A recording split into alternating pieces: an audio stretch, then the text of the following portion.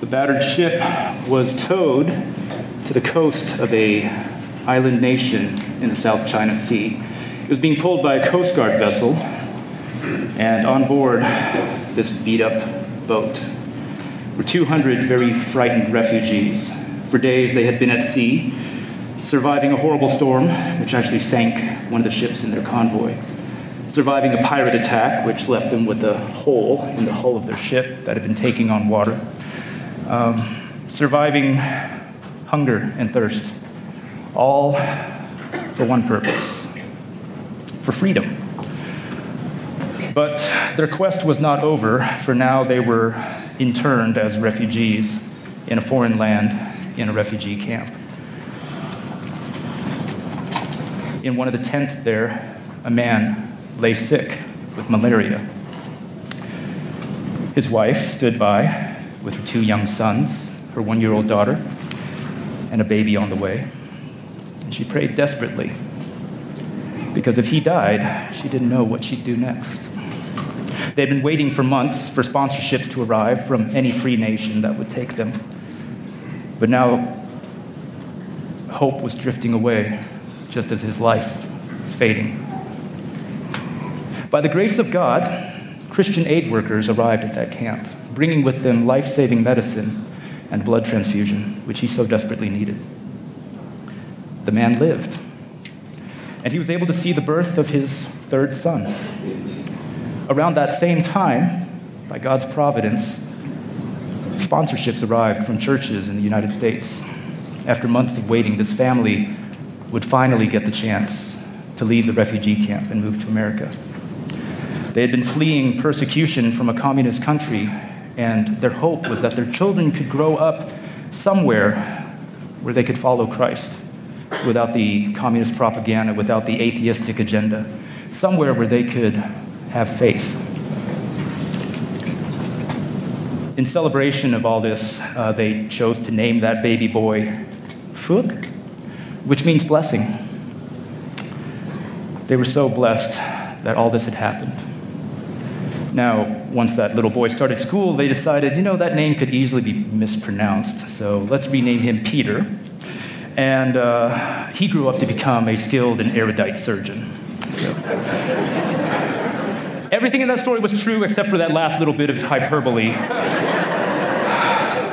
It illustrates my point that Christian hospitality can be used so powerfully by God to change a family's destiny, to change individual lives, to change eternal outcomes. Our passage today is from Romans 12:13, but I cannot preach this passage in a vacuum. For those of you who were here last week, Pastor Ken preached from Romans 12:12. And if you did not hear that message, or if you did not learn from that message, I beg you, go back, pull up the YouTube, dig into it. Because until you get Romans 12:12, you will completely miss the blessing and the point of Romans 12:13. If our hope is not founded, if our faith is not founded in a future hope, if it is not forged in patience under tribulation, if it is not fueled by prayer, nothing you do afterwards will matter. All the Christian hospitality you show, all the sacrifices you make, traveling around the world to a malaria-infested refugee camp will mean nothing if you don't have that agape love that Pastor was preaching about. So that's my prescription to you for starters. If you don't get Romans 12:12, I'm going to break out my prescription pad, I'm going to write down, redose, Romans 12:12, take as needed, refills, infinite, go. Okay? That's your assignment. After that, then let's dig into this passage together. Romans 12:13, open if you will. Let's read God's word together.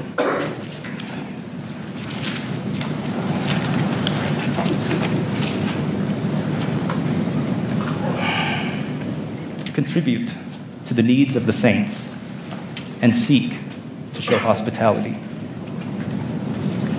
Today's message is not going to be a to-do list of how to check off this verse. Today's message is not going to be a self-help message on how to feel good about showing hospitality. If I don't put Christ on display through this verse today, I have failed you miserably. So let's ask him for his help and let's dig in together.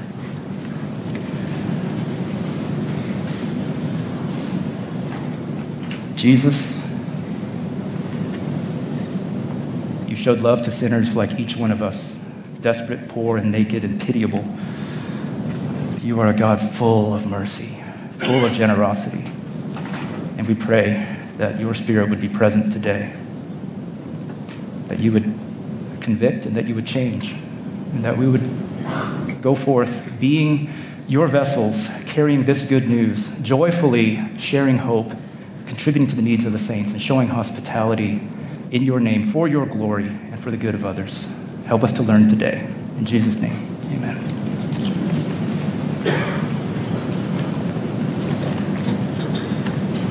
If you've been showing hospitality, as I know many here at Southside do, then I'm here to cheer you on. Keep living Romans 12:13.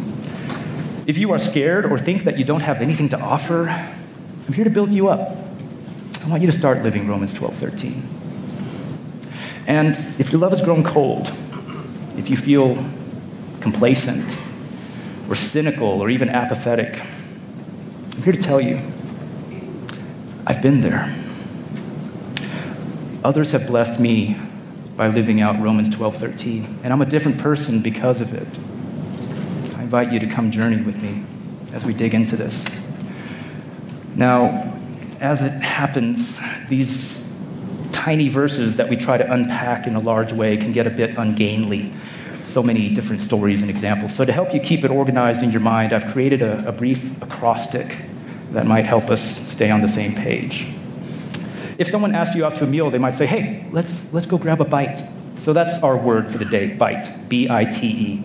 We're going to explain what each of those letters stands for, and I hope that helps you follow along. So let's start with the first letter. You may recall the Christian men's organization, Promise Keepers. One year they were going to hold an event in Syracuse, New York. And it so happened that at Syracuse University was a professor, a tenured professor of English, focused on feminist theory. Her name is Rosaria Butterfield. She was an openly practicing lesbian, researching the religious right and their politics of hatred against gays. So she wrote an opinion piece in the local newspaper against the upcoming Promise Keepers event. Also in Syracuse, in the Reformed Christian Church, was a pastor named Ken Smith. One of his parishioners walked up, slammed down the newspaper article, said, what are we going to do about this? Well, later on, Rosaria Butterfield is opening up her mail, and there's hate mail and there's fan mail. It's all the same to her.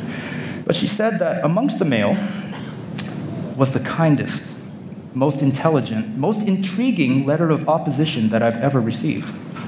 I just couldn't dodge it. There was an integrity to it. In the letter, Pastor Ken had invited her to call him and have a dialogue, and she finally did. Secretly, she was hoping to find fodder for her research on why Christians hate gays. But as she's speaking with him and he's graciously answering her questions, eventually the conversation gets to the point where he says, would you like to come over for a meal? My wife's a great cook, let's hang out. And she does. And that was the start of a long relationship where meal after meal, conversation after conversation, he continued to display Christ to her in a loving way. One of her quotes, "They saw me as a human being, that I had dignity and worth just because I'm a human made in the image of God. You have worth not because of what you do, but because of who you ontologically are." You may know the end of the story. She now lives with her husband, a pastor, and their children, and she wrote The Secret Thoughts of an Unlikely Convert, an English professor's journey into the Christian faith. The journey spanned years. The journey spanned hundreds of meals. Rosaria said, after about 100 meals, we'll have a meal, a very lively discussion. Then at some point, the discussion would end. The Bible and the Psalters would come out. The Bible would be read and expounded. People would ask questions. We would pray. And we would leave it there. And I realized that when you don't have faith, you have no place to leave your anxiety. Do you think that this brilliant, tenured professor in her circles, in her college environment, would ever have learned that about Christians if she hadn't lived that side by side with them in their homes? If they hadn't been genuine and open and vulnerable about their anxieties? Now, she's been doing this for months and months, hundreds of meals, and she recognizes she's no benefit to Ken and Floyd. She's not going to serve in their church. She has no sign of being useful to them. And yet, quote, Ken and Floyd don't throw people away. There was no reason for Ken and Floyd to spend that much time with me. And maybe, if Ken and Floyd don't throw people away, maybe that's part of the Christian ethic.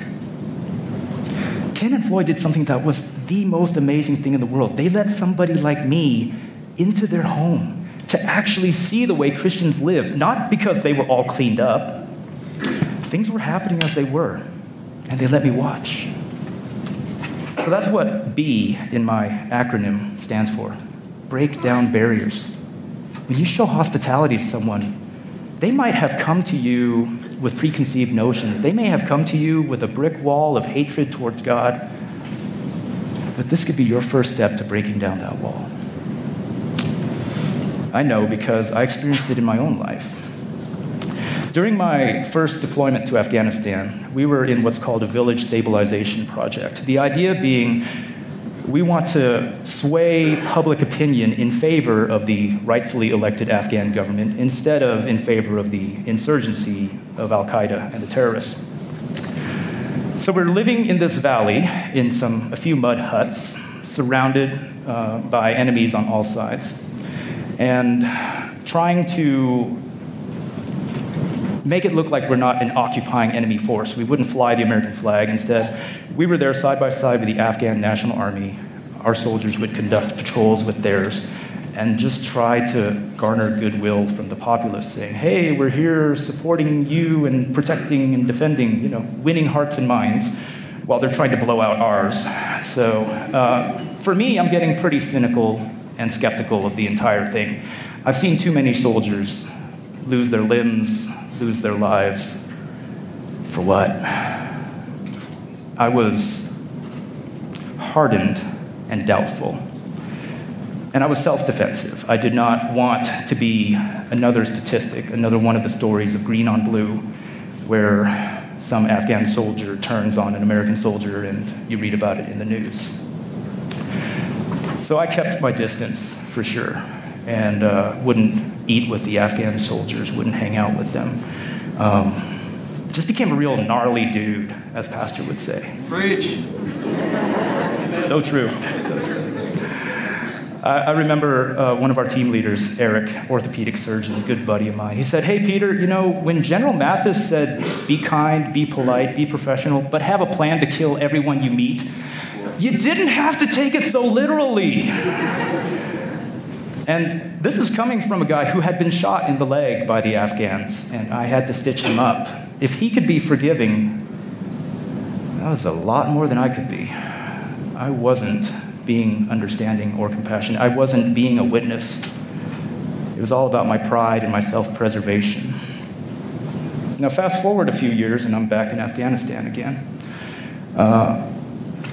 And there was this one mission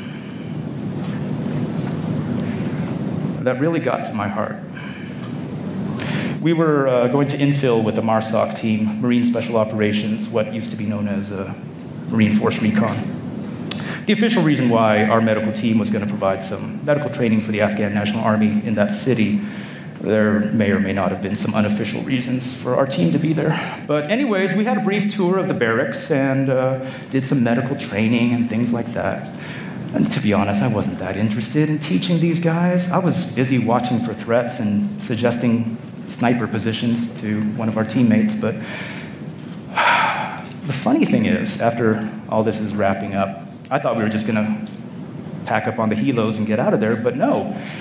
The team leader starts divvying us up, says, hey, you go with them, hey, you go with those guys. Peter, go with this crowd. I'm like, what is going on here? Oh, they're serving lunch. But we don't have a room big enough for everybody, so you're going to go to their individual rooms, hang out with them. They're going to bring food. You guys are going to have lunch together. What? Do I get an interpreter? Nope. So you want me to go with them into one of their rooms by myself? Yep. And eat lunch? Yep.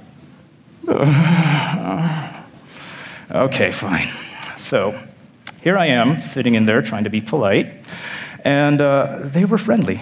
They were None of them spoke English. I didn't speak Pashto or Urdu or whichever language it was that they happened to speak. But, food starts getting served. It turns out it's like the most amazing roasted lamb I've ever had in my entire life, before then or since. And though it seemed random how we were assigned to different rooms of soldiers, I think it was God's providence.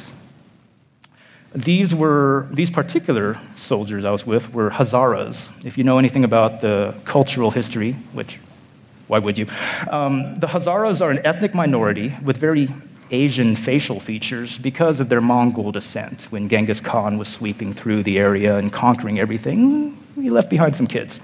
So, the leader, he smiled at one point during the meal. He pointed and he said to me, "You, Hazara," because I realized I do look like them. They do look like me. So much so that they just assumed I was one of them. And that was humbling. All along, I'd just been keeping my heart locked up. I had this barrier. And these guys were being humane and warm and inviting and welcoming. They were showing hospitality to a jerk like me. I was broken by that. I could see their humanness, and I could see my ugly pride. And what I could no longer do was I could no longer hate them as an impersonal enemy. I still need to grow in compassion. I still need to grow in forgiveness and trust. There's still a lot of junk in me to clean up. But God started a change in me. And it started with a meal. That's the power of hospitality. When you invite someone for a bite, you may break down a barrier. The next letter of our acrostic is the letter I. Ask most anybody in church, "How you doing?" They'll say, I'm doing fine. Yes, just fine. That's our canned answer. I knew a doc. He was a bit of a jerk, but if you ask him how he's doing, he would not answer, because he knows what a rote question and a rote answer it always is. So something my wife and I did early on in our marriages, we started having people over to our house, whether it's for a small group or for a meal or something. And to the best of our ability, by God's grace, we tried to be open and honest about how we're doing, how's marriage going, what are some of our struggles, and things like that. And I remember one day we had this perfect couple over. I mean, he's handsome, strong guy, his wife, lovely, charming lady. They look like they have it completely all together. And as we're sharing in the private setting of our home, she starts crying. She starts shedding tears, and they start opening up about their own lives, what's really going on under the surface. You see, you can gain insight into people's hearts. That's the letter I. It won't happen, though, if you keep the relationship safe and superficial. If all you do is, on the street, ask someone how they're doing. But when you start to genuinely show hospitality, when you start to sincerely reveal your heart, you can gain insight into other people's hearts. They'll feel safe opening up to you. Just a lighter example of that, we've been going to Southside for about 9 years now. And when we started, one of the first people we met was Teresa Vintage. And we met, I remember it was at a Bible study at the Davis's house. She would go on to teach our kids in Sunday school. We've seen each other hundreds of times here in church. But we didn't really get to know her better until most recently, in the last few months, when we started doing a fellowship meal dinner group with her and several others from the church. Isn't that interesting? You can know someone for almost a decade but not know them. If you want insight into people's hearts, I strongly urge you, in the name of Christ, show hospitality. Another example from some missionary friends of mine, Andy was the best man in our wedding. And Andy and his wife, Amy, they provide medical care to refugees in a Middle Eastern country. They've been there long-term with their 3 children for a decade now. I remember during one of their first years in that country, the month of Ramadan came. And during Ramadan, Muslims fast. They will not eat or drink all day long. And at evening time, at sunset, then they will break the fast with a meal called an iftar. So Andy and Amy decide, hey, in our clinic, let's host an iftar. Let's host this meal for patients and clinic workers that are here. And we just want to engage this culture in a culturally relevant way. And while they're doing this, the men are in one room with Andy and the women are in another room with Amy. Amy noticed this young mother who just kept smiling at her. So she struck up a conversation, and Amy started learning more about this young woman. She had been working under the table as an accountant at the clinic to provide for her family, including a 7-year-old with autism. And as they talked and connected, they discovered a mutual friend, a refugee who had a little baby boy with Down syndrome. And what's fascinating is that in this culture, they actually try to hide these kids. In general, you may not even know that that kid exists in that family.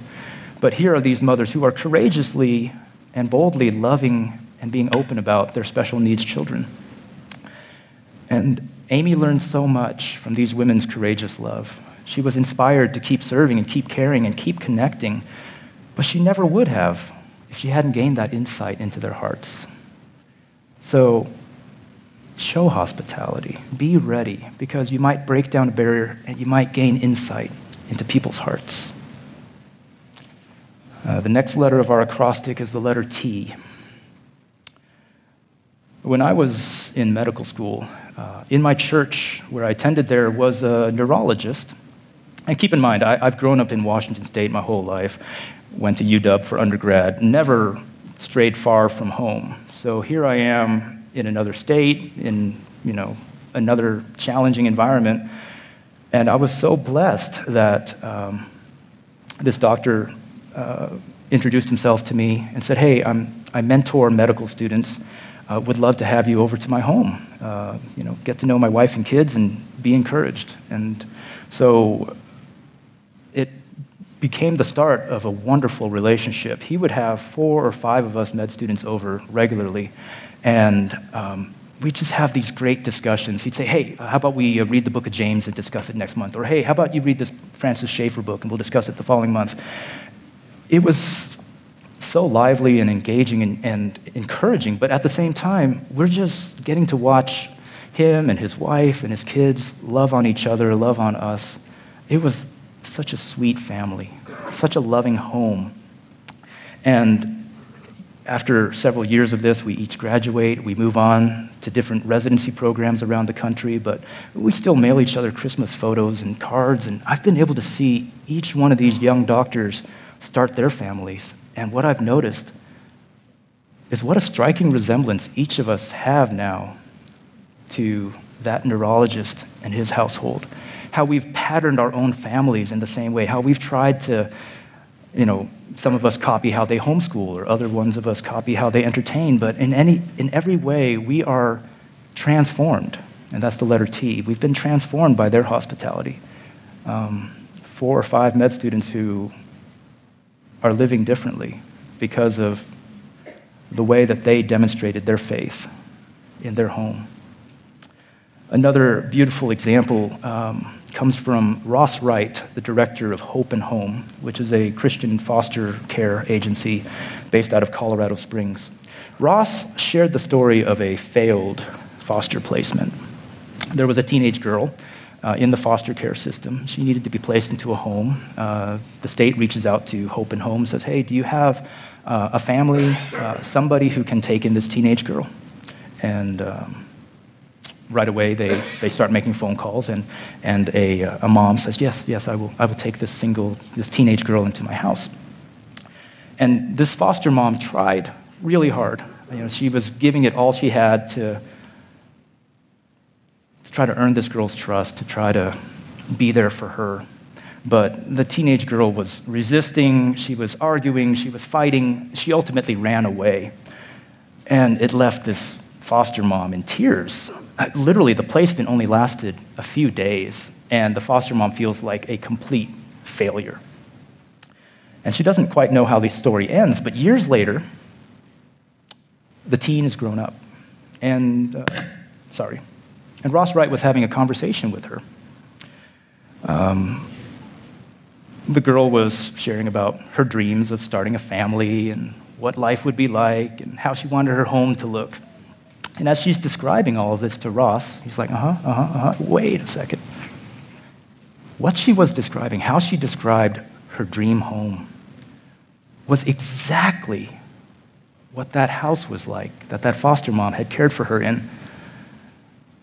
This woman, in just a matter of days, had left such a positive impression on this teenager that years later, her dream, her desire was to make her home just like this woman's home.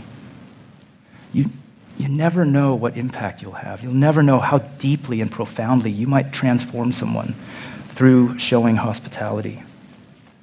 So please be open to breaking down barriers and seeing God work. Be open to gaining insight into people's hearts. Be open to witnessing the transformation of lives. And that brings us to our final letter of the acrostic. Some of you may know that we were blessed to adopt. James's, our son, James's biological mother actually reached out to us while we were caring for him in foster care. And we started sharing some pictures of him, and she would share pictures of his half-sister. You see, the point of foster care is to provide a safe home for children, and meanwhile, the parents are receiving resources with the ultimate goal of reuniting children with their parents. If that doesn't look like it can happen, a secondary goal is to give the children a safe place until they can be hopefully placed with some family, some kin. And as a very last resort, then permanency with an adoptive family would be considered. And during this careful and very deliberate process, James's caseworker and guardian ad litem, that's his lawyer appointed by the government, they petitioned the court for termination of parental rights, and they advocated for me and Nancy to adopt him. It's not a decision that's taken lightly, but by God's grace, James's biological mother was very understanding and gracious through all of this, and she stayed in contact with us. About 7 months after the adoption, she asked if we could meet up. She would love for the kids, these half-siblings, to have a play date together. And so we scheduled a time, got together at a McDonald's, and that started more of the relationship. Eventually, she took a job in Oregon, but she did fly back for a visit. And we picked her up at the airport, actually brought her here to Southside. Afterwards, went out to Centennial Center Park and had a picnic together. And it was beautiful to watch Nancy have a conversation with this young lady and actually share the gospel with her right there on a park bench. You know, without hospitality, we would never have earned the chance to sit at that park bench with her. We would never have had the opportunity to speak to her, let alone present Christ to her. And that's what the letter E stands for: eternal consequences. Your hospitality can have an impact that lasts beyond this meal, beyond this lifetime. And I want to share a point of caution here, because we didn't go into this play date with a sales pitch in mind. And people are going to see that from a mile away. If your agenda is, I'm here just to convert you, how's the steak? Through hospitality, you know, it's like, likewise with that example I shared earlier, Professor Rosaria Butterfield going into the home of Pastor Ken Smith. She didn't feel like she was their project. There's a proverb: do not eat the bread of a man who is stingy. Do not desire his delicacies, for he is like one who is inwardly calculating. Eat and drink, he says to you, but his heart is not with you. Remember from Pastor's sermon on Romans 12:9, let love be genuine, let love be without hypocrisy. And that is where I want to caution each of us. Let our love, let our hospitality be genuine and be without hospitality, or you'll fail miserably. Open with me to 1 Peter chapter 4, please.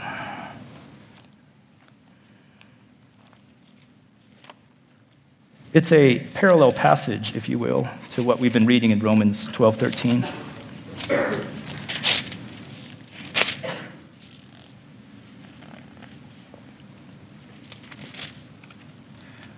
And let's start in verse 7. We'll go through verse 9. 1 Peter chapter 4. The end of all things is at hand. Therefore, be self-controlled and sober-minded for the sake of your prayers. Above all, keep loving one another earnestly, since love covers a multitude of sins. Show hospitality to one another without grumbling. So if Peter has to write this, if he has to say, show hospitality to one another without grumbling, what does that assume? That we're tempted to grumble, that we're tempted to be, I cannot believe how much they are eating and drinking. When are these people leaving? If you don't do this with the agape love that you get out of Romans 12:12, you're going to grumble. That's why I opened with that. You can't live Romans 12:13 without Romans 12:12. You can't live it without, as Peter said here too, an earnest love. So let's look at a more positive example. Flip on back to Genesis 18. Going way, way back. Genesis 18, please.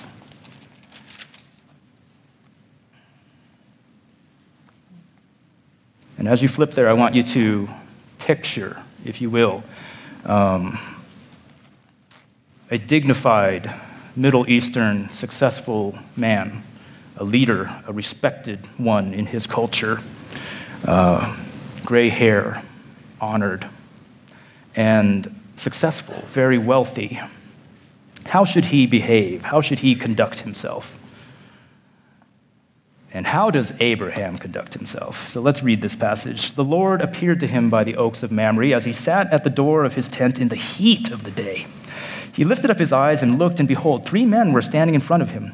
When he saw them, he, Abraham, ran from the tent door to meet them and bowed himself to the earth and said, O Lord, if I have found favor in your sight, do not pass by your servant. Let a little water be brought and wash your feet and rest yourselves under the tree while I bring a morsel of bread that you may refresh yourselves, and after that you may pass on, since you have come to your servant.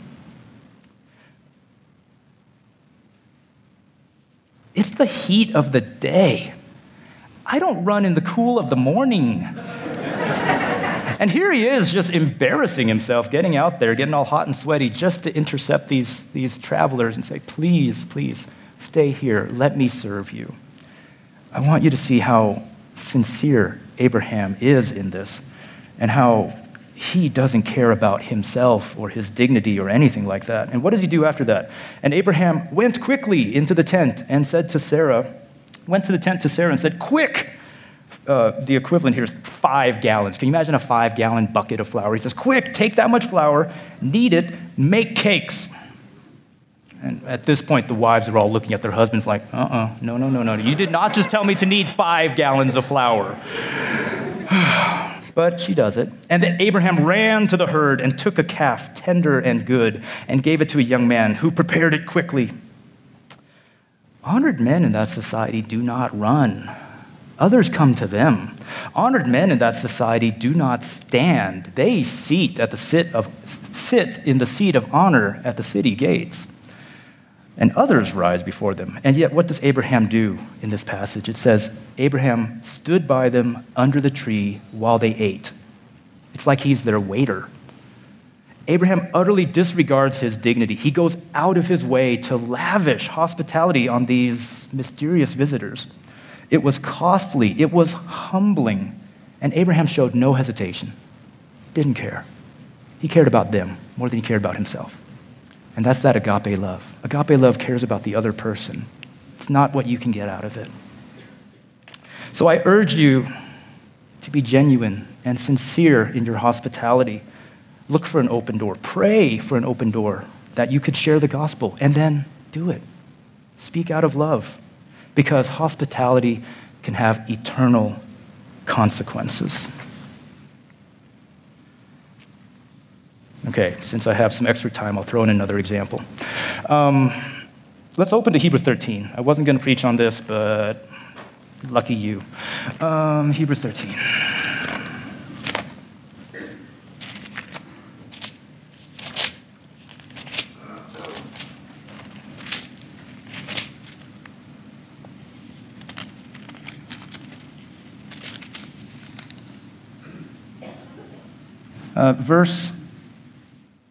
Sorry, give me a second here.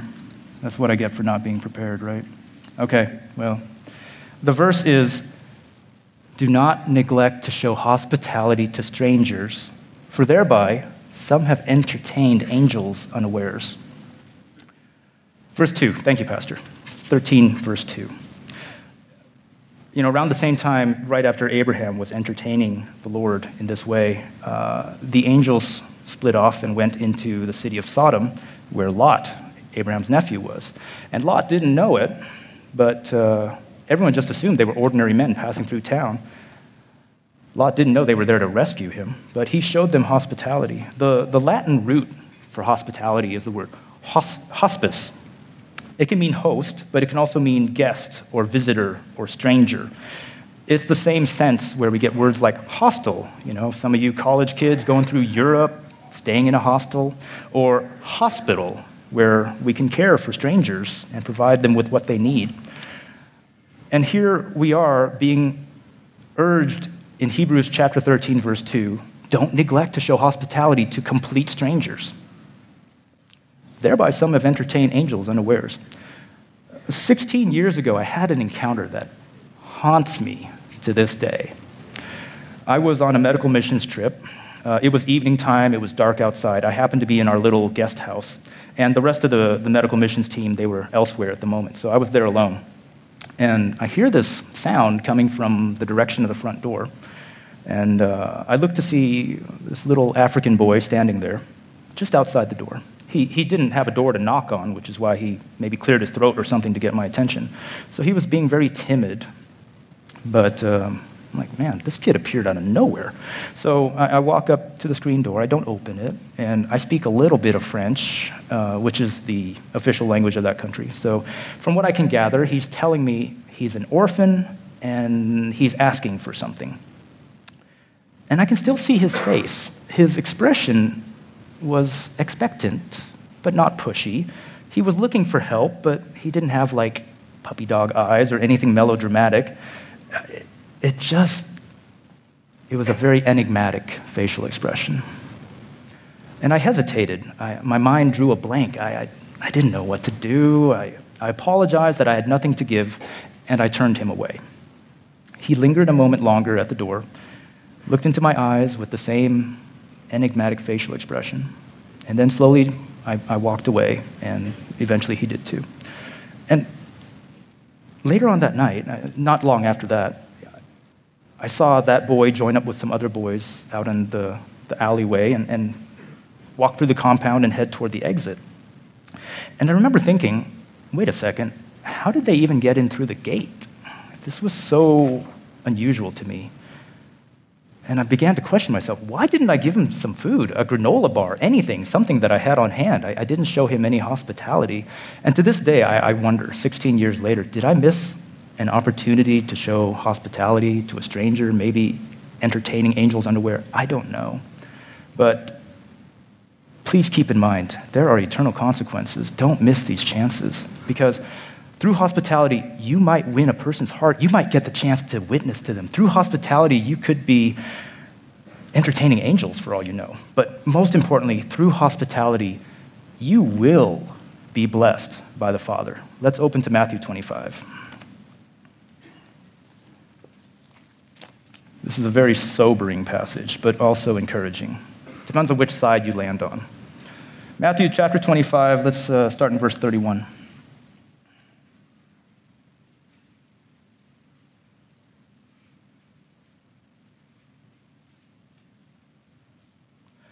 When the Son of Man comes in his glory, and all the angels with him, then he will sit on his glorious throne.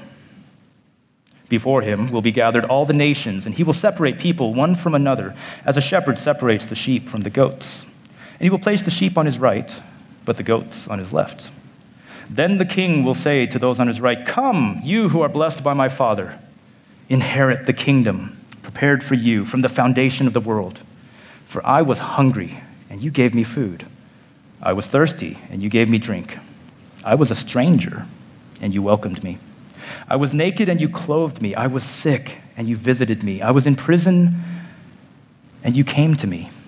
Then the righteous will answer him, saying, Lord, when did we see you hungry and feed you, or thirsty and give you drink? And when did we see you a stranger and welcome you, or naked and clothe you? And when did we see you sick or in prison and visit you? And the king will answer them, Truly I say to you, as you did it to one of the least of these my brothers, you did it to me. Then he will say to those on his left, Depart from me, you cursed, into the eternal fire prepared for the devil and his angels. For I was hungry, and you gave me no food. I was thirsty, and you gave me no drink. I was a stranger, and you did not welcome me, naked, and you did not clothe me, sick and in prison, and you did not visit me. Then they also will answer, saying, Lord, when did we see you hungry or thirsty or a stranger or naked or sick or in prison and did not minister to you? Then he will answer them, saying, Truly, I say to you, as you did not do it to one of the least of these, you did not do it to me. And these will go away into eternal punishment, but the righteous into eternal life.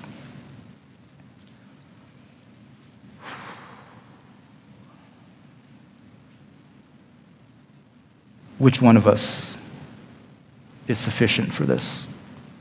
Which one of us can bear the weight of this responsibility, this heavy calling to minister to the least of Christ's servants? Only if you have that agape love that comes from God. Only if your hope is in the future, not this life. Only if you can be patient under tribulation. Only if you are fueled by prayer and the Holy Spirit can you even be able to give a cup of water. Because short of that, all our righteous deeds are just filthy rags. We can't love this way. We can't serve this way. It's not in us, but it's in Him.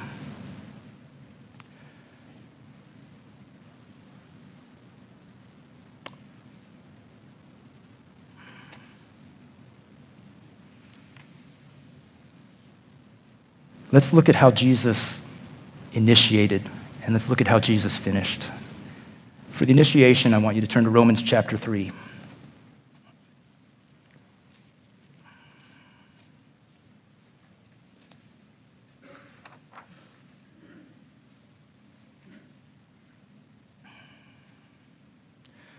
Romans chapter 3, starting in verse 15.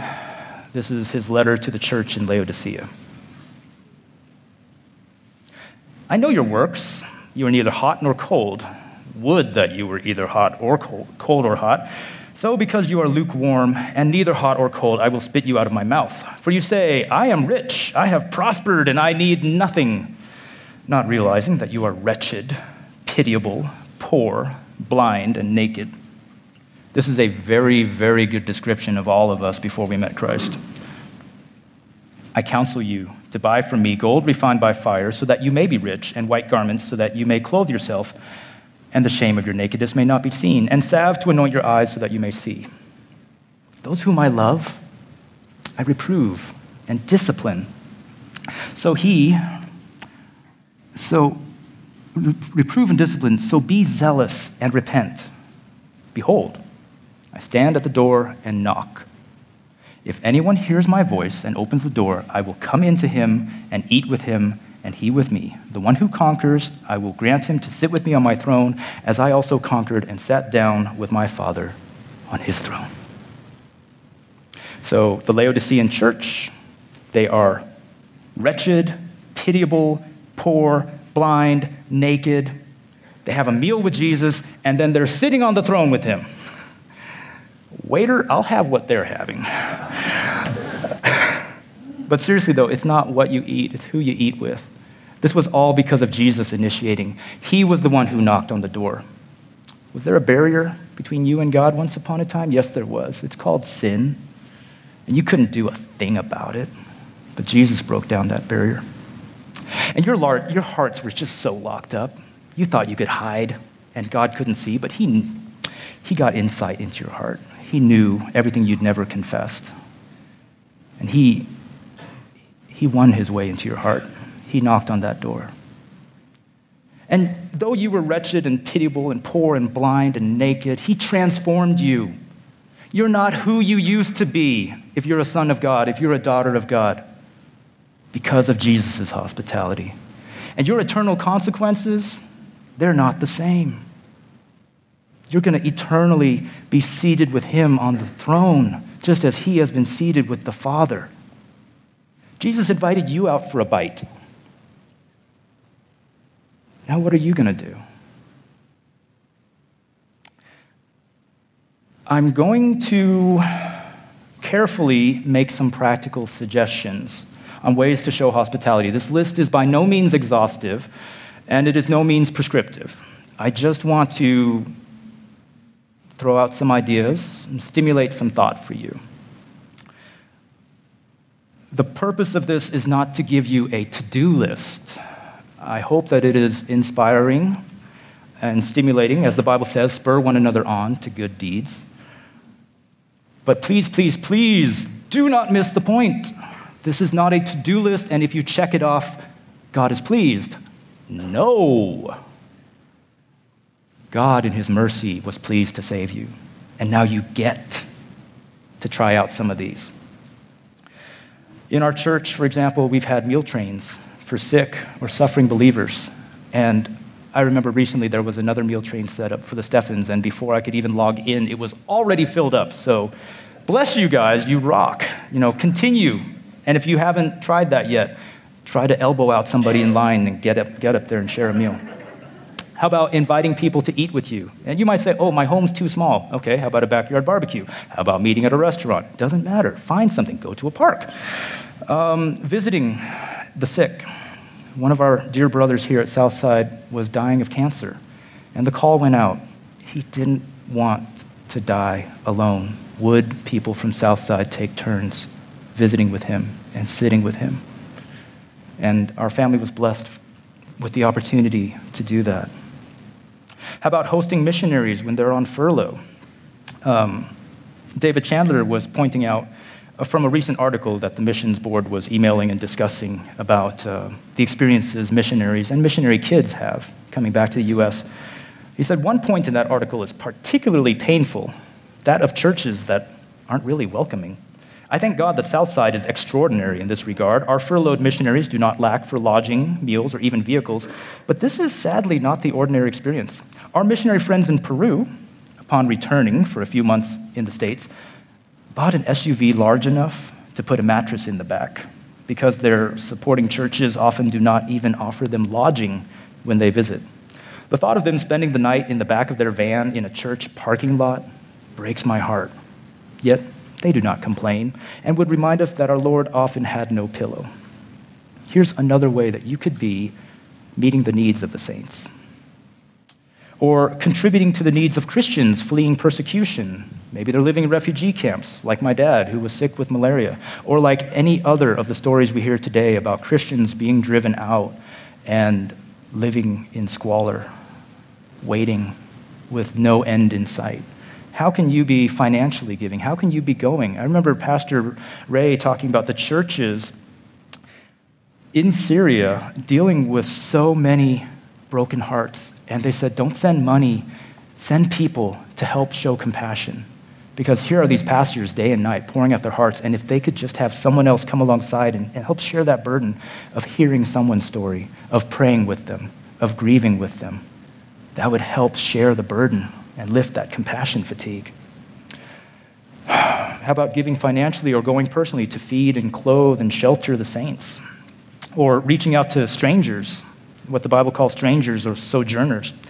I know a man in St. Louis, we went to church together. He had this passion for going out to Bosnia. He wanted to be a missionary there to the Bosnian people.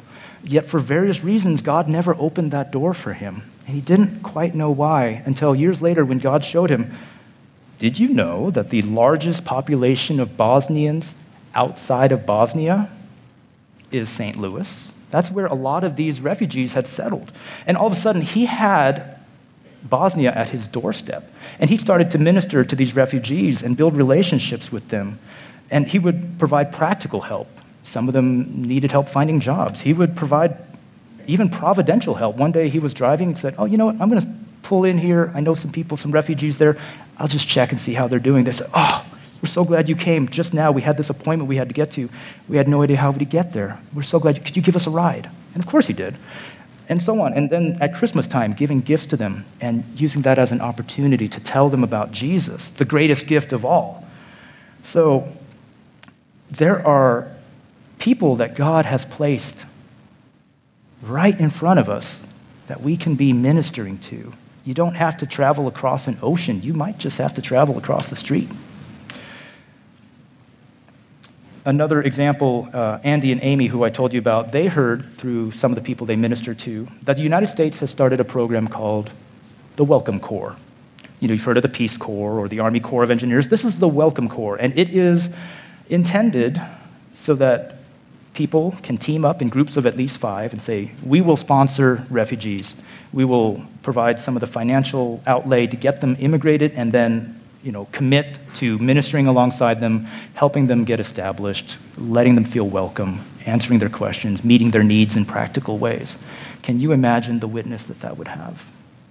I'm not endorsing this specific program. I'm just throwing it out as suggestions. I just heard about it, just looked into it, but it's something to consider.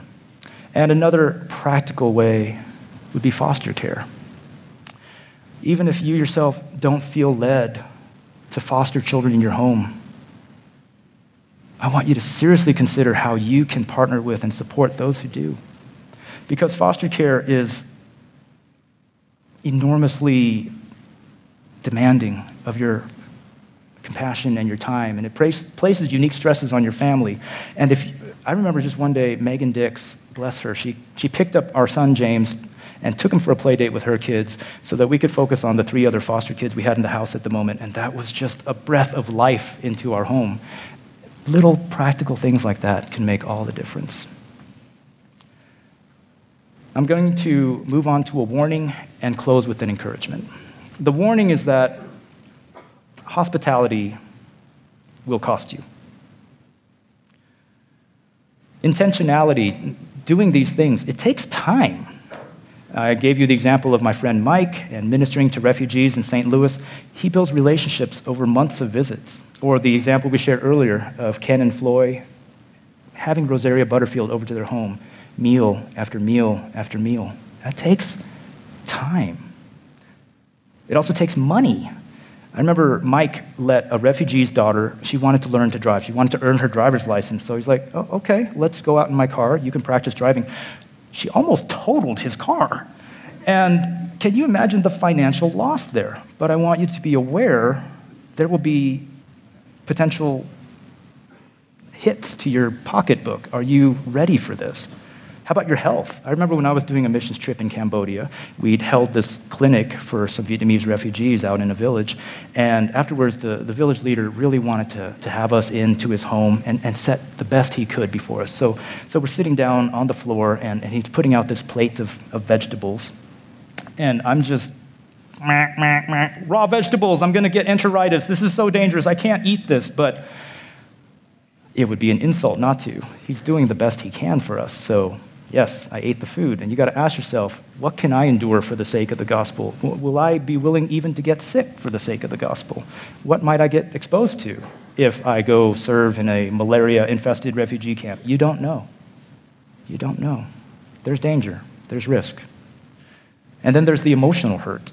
We can be hurt by anybody, but the deepest hurts come from those we open up to. If you invite someone into your home, if you start building a relationship with them, and they someday betray you, it will hurt way more than anyone else that you've kept at arm's length could ever have hurt you.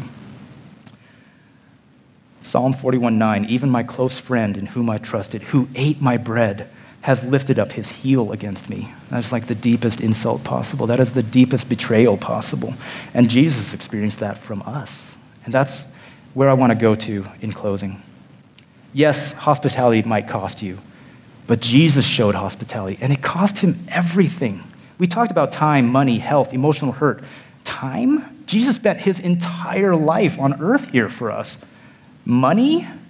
2 Corinthians 8:9. For you know the grace of our Lord Jesus Christ, that though he was rich, yet for your sake he became poor, so that you, by his poverty, might become rich. How about health? What did Jesus give up health-wise? His life? Yeah, he gave up a lot. Christ Jesus, who, though he was in the form of God, did not count equality with God a thing to be grasped, but emptied himself by taking the form of a servant. He humbled himself by becoming obedient to the point of death, even death on a cross. And emotional hurt.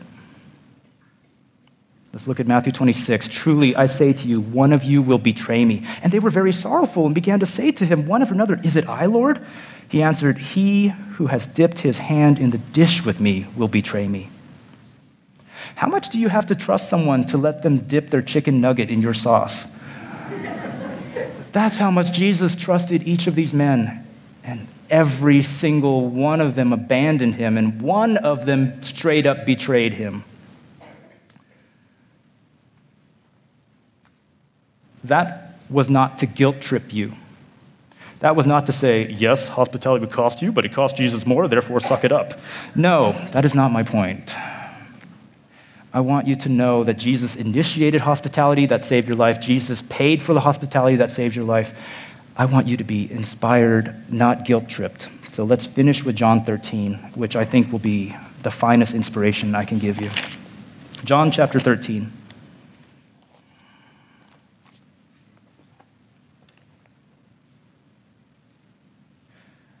As we read this, I want you to get one point.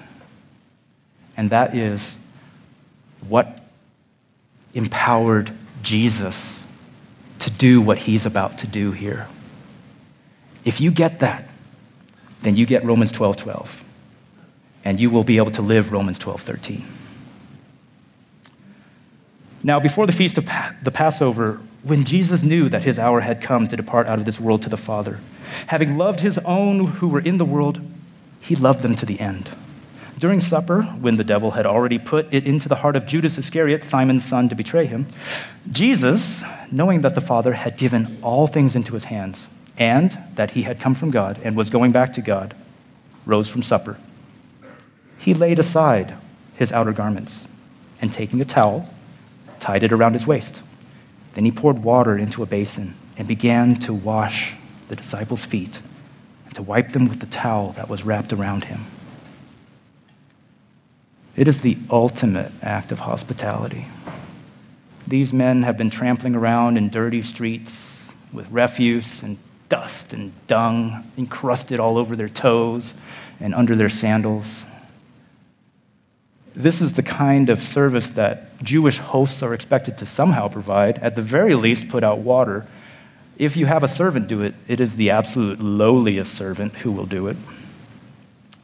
And Jesus himself can do this without guilt-tripping, without sulking, without humble bragging, none of that. Why? Verse 3, knowing that the Father had given all things into his hands and that he had come from God and was going back to God. When you know who you are, when you know whose you are, there is no act of service that's beneath you. There is no gift that you can give that's too pricey for you. Because you know your eternity. Jesus did. And Jesus could love and serve to that degree. And Southside, I pray that any act of hospitality you show will be rooted in that. Please don't even try to show hospitality until you get that. But if you do, every single act will be a glory to God. Every single bit of service, every single cup of water that you give, you're doing it for the King. You're doing it for the King. Let's pray.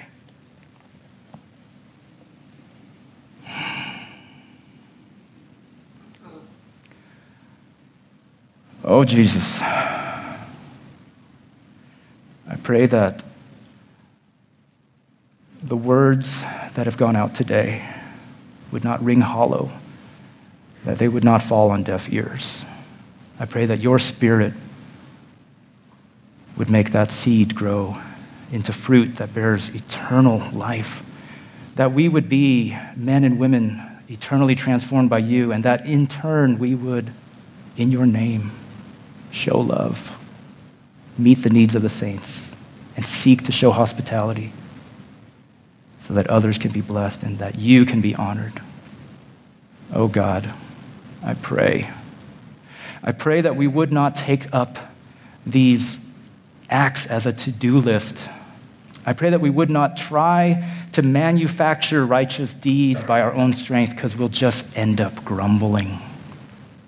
But no, God, only by your Spirit, only by your love, only by your transformation, only by you setting us on a new eternal trajectory can any of us even hope to give a cup of water. Jesus, please, you who washed our feet, make our hearts clean that we can serve you. In Jesus' name, amen.